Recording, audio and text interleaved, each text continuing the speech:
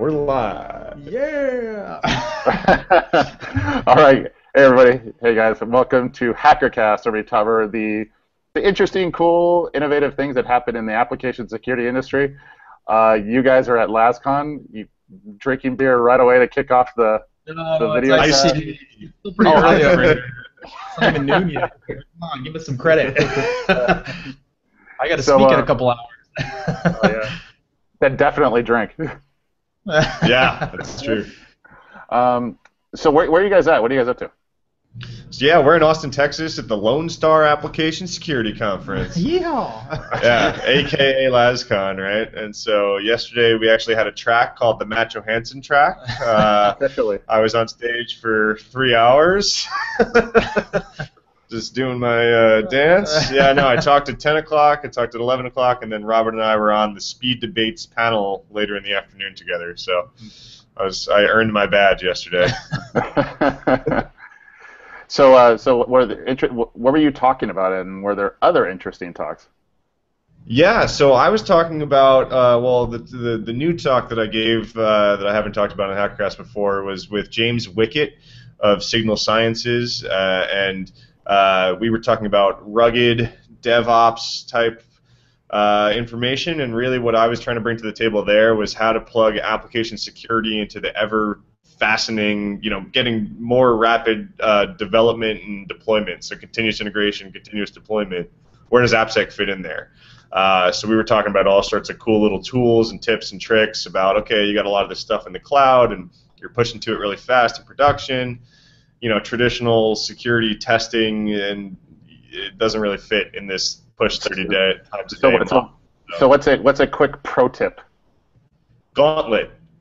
Yeah. Gauntlet. Be mean to your code. Gauntlet is a tool that I kind of help contribute and cheerlead for, and what it really is integrating security into your unit testing and your continuous integration, Jenkins pipeline, things like that. You're really starting to speak developer. You're speaking their language instead of trying to be the security guy coming in and trying to talk security. You're talking unit tests, right?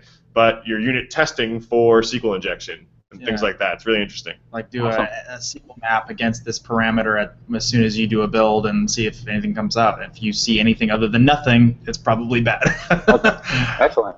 And you guys said there's a pretty good keynote, right? Like the Hellman. Yeah. So Martin Hellman of Diffie-Hellman, also known as Diffie-Hellman Merkle, I guess it's the preferred name, Key Exchange. He did a presentation as a keynote, and the first keynote. There's two keynotes, and I thought it was great actually. He talked a lot about sort of thinking the forward thinking in security, sort of where it should go.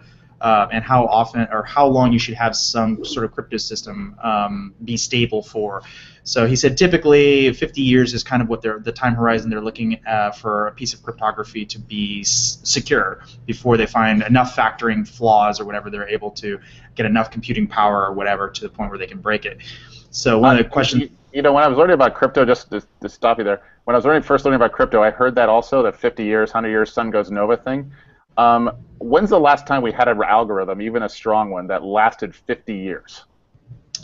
Well, we haven't actually had algorithms that have even, computing in the way we know it today hasn't been around that long. So the answer is we don't know. Well, like how about even 10 years, like RC4 and all these other ones? It seems like everything breaks. We think this one is good, and it lasts for 10, 15 years tops.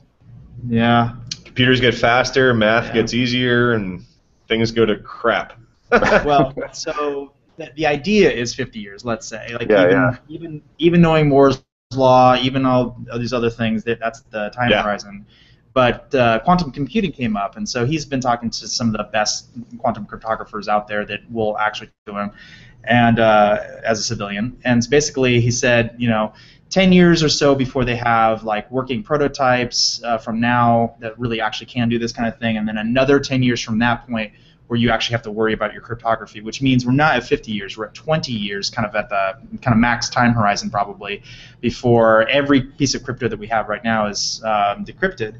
So he had a couple of different ideas on how to possibly solve that. One involved like a key management server where, let's say Matt and I want to talk or something, we both send our private keys to this key server and then send and also an encrypted payload to that key server. It encrypts both with Matt's key and my key and sends him the encrypted payload that he kind of decrypts twice, let's say. And that way, if my crypto ever breaks, you also have to compromise that key server to get the other piece or whatever. So you're doubling up, kind of. Yeah, the problem, the thing I don't like about it is it basically means that those key servers now know that Matt and I are talking, and so that might be the sensitive thing. You don't really want anyone to know that. Not that I don't want to know. I don't want people to know that I'm talking about. That's no one does. Shady business. But I mean, not that cryptography is supposed to solve that problem, but this would introduce a problem where it didn't necessarily exist before. So anyway, it's very interesting. I don't know if there's any real great takeaways there, but I just thought it was cool that they got him. Yeah, Diffie Hellman, it's him. Yeah, you know, exactly. The guy. Yeah. So what else we got going on out there? Let's see. We saw what was the no IP stuff you were talking about earlier this week? I didn't learn a whole lot about it. Yeah, this is pretty crazy actually. So Microsoft got kind of a bit of bad press about this, but effectively they took over a registrar or a DNS provider rather called NoIP. And it's used by tons and tons of people. It may have like 100,000 customers or something. And the reason they took it over is a lot of malware companies, whatever, using NoIP, a real IP address, and just kind of move people around or whatever. So instead of taking down the IPs themselves that are hosting the malware, they decided to go after NoIP, and they, using some weird quirk in law, effectively Microsoft has sort of this ability through the legal system to completely take over any registrar or any website or any domain that they want, which That's is weird. freaking crazy. So yeah, it's really bad. So what happened is they pointed all of the IP addresses at their servers, and the idea was they were going to try to preserve the non-malware sites or whatever, and still route their IP address. But what happened is it did whatever reason it didn't work, and they basically shut off 100,000 different customers or whatever the number was. And so the moral of the story, I was talking with some of my buddies, and they're like, well, thank God I don't use Microsoft. I'm like, since when did that matter about your domain? Yeah. I mean, if they take over your domain, it doesn't matter what operating system you're on. So that was pretty terrifying. Microsoft has that ability, and apparently they've used it at least a dozen times already. So. I'm not sure how. I mean, I know they're doing it for a good purpose, but geez, that's scary. They're not. Right. Until they're not. Until they're not. Right. There was this one of when we're talking about malware, you got to talk about cybercrime and stuff. And we had that email exchange earlier with Brian Krebs, who writes for Krebs on Security. I think everybody knows him. If you don't, go see his blog at Krebs on Security. Anyway, he's releasing a new book sometime in November called Spam Nation, and the subtitle is "The Inside Story of Organized Crime: From Global Epidemic to Your Front Door." So it's a great title. And if Krebs is writing it, he knows he has all the inside info. Anyway, he emails Robert and I and asks, so what do you do about securing shopping carts? Because apparently his publisher, Sourcebooks, their shopping cart software was compromised. So here you are writing a book about cybercrime, and then the people who bought your book get their data stolen from your publisher. I mean, that's just rather ironic and a little embarrassing. So he's being a good guy, trying to help them out, and so he's asking us questions about shopping cart software. How tough is this? Should this be something that they should be doing?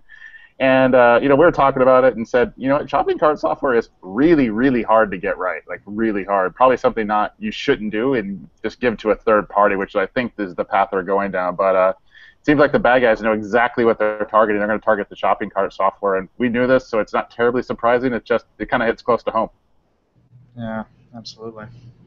I've never seen a piece of shopping cart software that I thought was secure. How about you? Yeah, Stripe does it pretty well. Like, if anyone's going to do it well, I think they're kind of somewhere in the front of that pack, right? Like, other than that, I don't know. Do you feel like if you had access to their source code... Let's not ask me that. If it was in front of the pack, I'd say that Stripe has pretty good security in mind. They're the best of the worst kind of thing.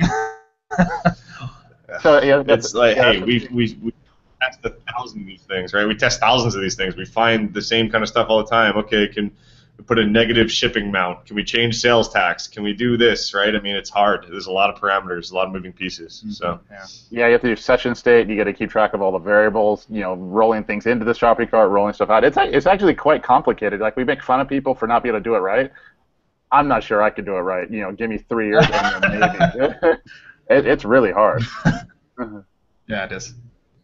So what else we got going on out there? We got what was the other story? I kind of want to gloat about HackerKombat real quick. Oh, you know what? I almost forgot, and there's for good reason for this. Go ahead, Matt. Go ahead. Yes. This is where we cut. Okay, whoever's video editing this is where we cut to the scoreboard where the #1 slot is Matt Johansen, and then there's a big explosion, and then a shot of me walking away, not caring about the explosion. You're #1 in flags captured? Of these guys. You're number one. Okay, I'm like number 34.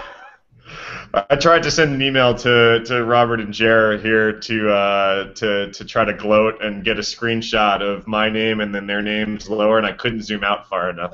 Oh, that's a new move, man. You can zoom out. You can make it really small. In fairness, Robert was on the noob team. I was, and I was also being pestered quite heavily, but that was all right. So for those that aren't familiar, HackerKombat is our private capture the flag employee event at WhiteHat. So we break up in teams and we compete against each other. And Matt's on one of the Houston teams. I play on one of the Santa Clara teams. And the trophy keeps coming back and forth. So, you know, the great part is the trophy is coming back to Santa Clara. Finally took it away from Houston. It was like the 4th exchange. I think Matt's team came in 2nd. My team came in 4th, but a Santa Clara team took it. Yep, came in 2nd. And I heard about the dirty tactics. You guys, there's 2 dirty tactics. One, you guys were sandbagging the flags. Sandbagging? I don't even know what that means. At the very end, not. Oh, hanging on to them? No, actually, we were that slow. It was that close. Yeah, somehow you gained like 300 points in the last 5 minutes. Oh, hash cracking takes a long time, man.